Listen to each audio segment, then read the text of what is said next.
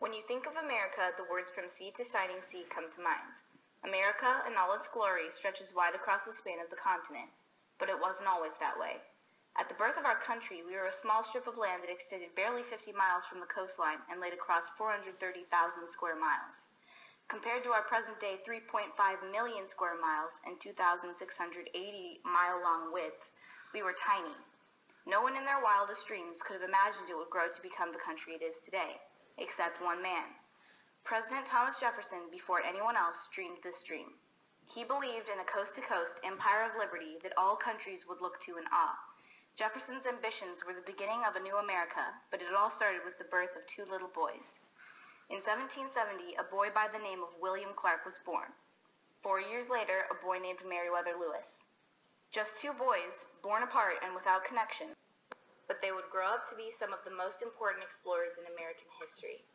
On March 16, 1801, Meriwether Lewis became the personal secretary of Thomas Jefferson. They quickly developed a strong bond of trust, Jefferson relying upon Lewis for many things. Lewis was Jefferson's right-hand man. He lived in the White House with Jefferson, and he was Jefferson's hand-picked man for almost every job. So it comes as no surprise that when Jefferson went to Congress to ask for funding for an expedition to the West on January 18, 1803, Lewis was his first choice to lead it. He began his training that spring, and contrary to popular belief, it was later that year, on July 4, 1803, that the Louisiana Purchase was announced. Most people think Lewis was sent out to explore the Louisiana Territory, but in truth, Jefferson was going to send an expedition out whether that land was owned by the U.S. or not. Jefferson wanted to know what was out there. He was a very smart man, but the land west of the Missouri was only myth and fable. He, and many others, believed there were woolly mammoths, mountains of pure salt, and erupting volcanoes to the west. He even thought there were blue-eyed Indians who spoke Welsh languages. Jefferson wanted to know what could be in his empire of liberty, and Jefferson especially wanted to know if the North Passage existed. Like everything else, it was only speculation at this time, but Jefferson believed in it wholeheartedly. A passageway of water from the East Coast to the West Coast, allowing for trade and transportation, would place great power in the hands of any country that held it. So in the summer of 1803, Lewis gathered a crew of rugged men to travel west, and a co-captain to help him govern them, William Clark, Lewis's former commanding officer in the military. Together, they established Camp Wood in the winter of 1803 and began the journey that would forever change America on March 14, 1804. It was 5 long months before the first and only tragic death of the journey occurred.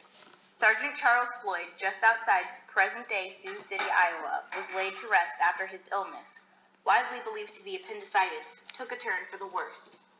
His death, though unfortunate, serves as a testament to the success of the expedition.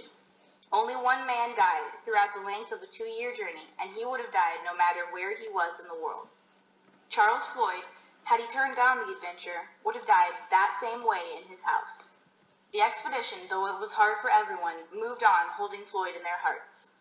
They reached the Great Plains early September that year, where they discovered several species of plants and animals unknown in the eastern United States. Many of them are animals we know well today, such as grizzly bears, bison, and coyotes. The Corps kept detailed sketches of these animals in their journals, collecting and sending back samples of furs, claws, and leaves to Jefferson. They even caught a live prairie dog to send to Jefferson. Using buckets of water and the help of the entire group, Lewis managed to catch and capture a live prairie dog. He boxed it up in a crate, sending it on a near 8-month journey back to the White House. Surprisingly, it made it alive, with the help from a caretaker, of course, to Jefferson, along with many other samples. In October, after another month of traveling through the wilderness, the Corps arrived at the Mandan and Hidatsa villages along the Missouri River. There they met a French-Canadian fur trader named Toussaint Charbonneau, hiring him and his Shoshone wife, Sacagawea, as interpreters for the mission. Sacagawea, one of the most well-known female characters in American history, was the only woman in the expedition. She contributed largely by interpreting for the Indian peoples the expedition came across, including her own village, which she was taken away from as a child. The men quickly set to work building Fort Mandan, where they would stay for the winter. Finished on December 24, 1804, the fort became their winter camp, where they could finally sleep under a roof during the freezing nights. They stayed there for a month, trading and becoming well acquainted with the Indian people.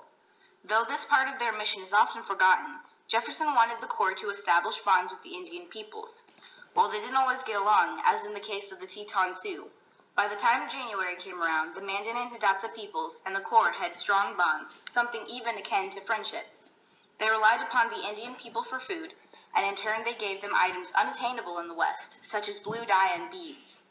But soon the Corps had to continue on its way, and in January 1805, the expedition attended a Mandan buffalo dance to send them on their way. As the title suggests, this was a scene of festivity for all. There was a feast, and everyone ate and drank and was merry, while a campfire blazed in the center. The Mandan chiefs, to show their trust, even allowed Lewis and Clark to sleep with their wives, who were wearing nothing but a robe. That morning they set off with new supplies and full bellies, but one was fuller than the rest. Sacagawea was carrying a child, Jean-Baptiste Charbonneau, who was born 3 months later on February 11, 1805. Clark, who helped Sacagawea give birth to the child, took a special liking to him, fondly naming him Pompey. The entire crew came to love and protect the little child, and he became one of the brightest points of the trip.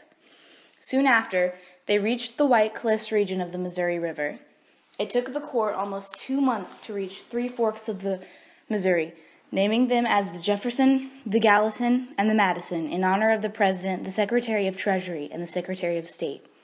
The expedition finally, with much disappointment, realized the North Passage didn't exist on August 12, 1805, when Lewis reached the headwaters of the Missouri River. Such an important part of the mission, a main reason for the expedition, and it didn't exist. But they had to carry on, so on October 7, 1805, the expedition pushed off down the Clearwater River, traveling with the current for the first time in almost 2 years. 9 days later, on October 16th, the Corps reached the Columbia River, the last waterway to the Pacific Ocean. They finally accomplished their goal on November 7, 1805. The men were ecstatic, Lewis writing, "Ocean in view, oh the joy." They had finally made it, after 2 hard years of travel and fatigue, of cold nights and sweltering days of pushing and rowing. They found their way to the Pacific Ocean. They had completed their mission.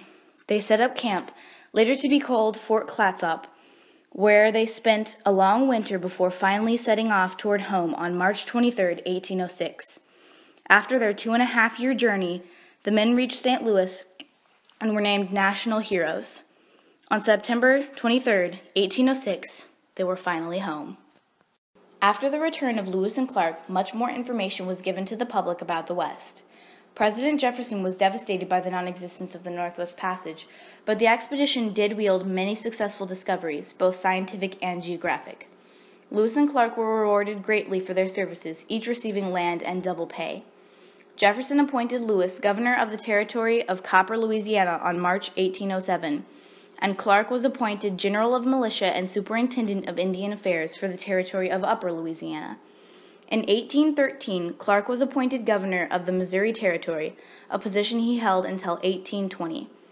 After Lewis's tragic death on October 11, 1809, the expedition journals were sent to Clark, who turned them over to an editor named Nicholas Biddle. The journals were presented to the public in 1814, 10 years after the Corps began its journey. Clark continued his work in Indian affairs and was known for his fair treatment of Native Americans until his death on December 1, 1838, in St. Louis, Missouri. Lewis and Clark established the American claim to the Northwest. They discovered over 100 new animal species and 150 new plant species, and mapped the lands with incredible accuracy for their time. The expedition was a learning experience about Native American cultures and open trade with many Native American tribes. The Corps of Discovery started a new age of exploration, the explorers after them looking to their maps and sketches for guidance. They were the first to go into the unknown, and their insight led many others west. America spent over 100 years following in their footsteps, finally spreading across the continent as the United States we know today. Their legacy lives on in the United States itself, the empire of liberty we know today. It is a true American story, one every child knows. America would not be the same without the 2 little boys, born apart and without connection, who grew up to change history forever.